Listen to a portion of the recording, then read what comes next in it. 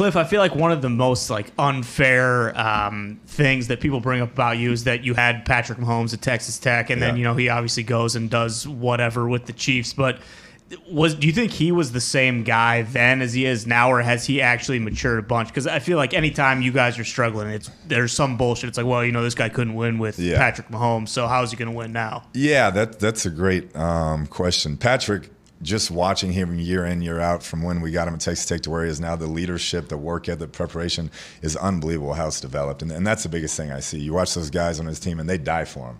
The way they pick him up if he's ever on the ground, the way they play for him. But, when he was our quarterback, we did average about 45 points a game.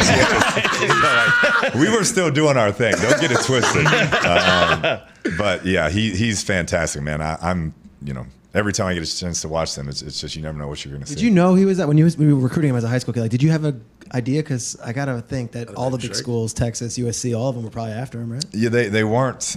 He was a big baseball player, and I think everybody thought he was going to go that direction. Because his dad, and that's what everybody's saying. He's going to play baseball, and he was real raw. He'd just get the ball and go out there and dominate, but it didn't look like maybe you'd want it to look. It wasn't the tight three-step drops. He'd drop it down and throw it here. But I went to a game when I knew I was like, this is something special. I went to the game, and he had, I think, like 6 touchdowns in the first half. And I'm like, okay, we got to get this guy Texas Tech. And then, after his junior year, this is great on me. After his junior year, they send the grades in, and it comes back to like second or third round. I'm like, this is crazy. This is the best dynamic player I've ever seen, right? So I fly down with our little entourage and have all these like spreadsheets and things to show him why he should come back to Texas Tech, right?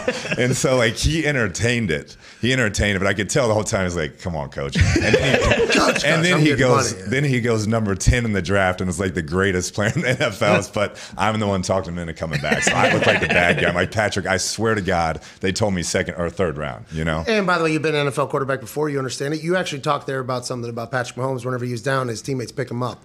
Like that culture is such a big deal.